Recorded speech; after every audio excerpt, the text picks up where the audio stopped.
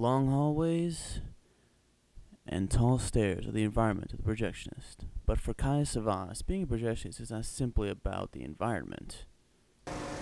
For me, to be a projectionist, as a filmmaker myself, my goal is to make sure that what you as the audience sees on screen is picture perfect, perfect sound, nothing that's distraction free, so it maintains the integrity of the film as well. However, being a projectionist is certainly no easy task. For a single booth operator running an 18 auditorium theater, it piles up a lot. That you come into work, you're constantly moving, you're walking, you're bending, you're kneeling down, you're running upstairs, sprinting at times if something goes wrong. So you get pretty tired. Our busiest days of the week are Wednesdays and Thursdays. Wednesdays we build the prints, Thursdays we break them down and send them out. So that involves also moving prints for the upcoming weekend to accommodate demand. But for one person to run 18 theaters on 3 different levels, it seems daunting, and it is. And with the advent of new digital technologies, things may or may not get easier for Kaya. AMC and Sony signed a deal so that by 2012 they want every theater in America to be running on 4K digital projection. In terms of me, what I feel is that, do I think that's the right thing, the right direction to go in? In a way, yes. In a way, no.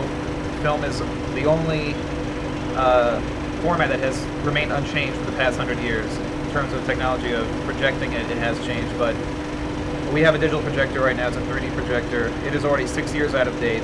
They plan on replacing that one too. So in terms of digital technologies, we're constantly changing. Over at the AFI in Silver Spring, Michael Lupus has a similar opinion about digital projection. Okay, the new digital transition that's ready to take place.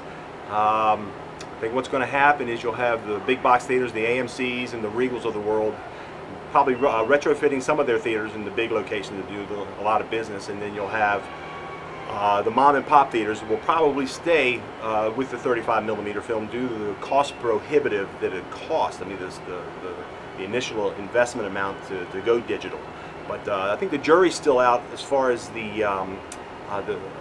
media, the storage of the media, and with film they can keep it for 30, 40, 50, 60 years. With the digital, they're still going to have to make prints for the mom and pop theaters. For Mike, being a projectionist has a bit more of a practical meaning. It's a job, number one.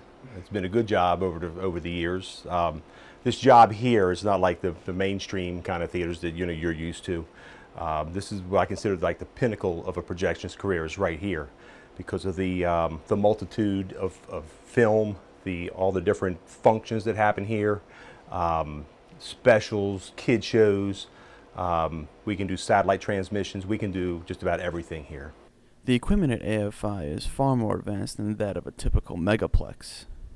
The projection equipment here is some of the finest in the world. These are the projectors that we have here called Kinetone FP38Es, which are in theaters 2 and 3. And also we have a pair over in theater 1. Those machines can run 16 and 35mm. They're dual format projectors. And the other 2 projectors that we have in theater 1 are 3570s. So we also have the capability to run 70mm with 6-track magnetic sound, and also DTS time code sound format. So 16 in all 3 houses, and video formats. So the choice is yours.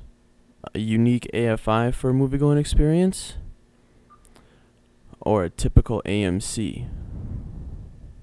Whatever your choice, know that these men and many others are behind the scenes, making sure that your movie-going experience is picture perfect.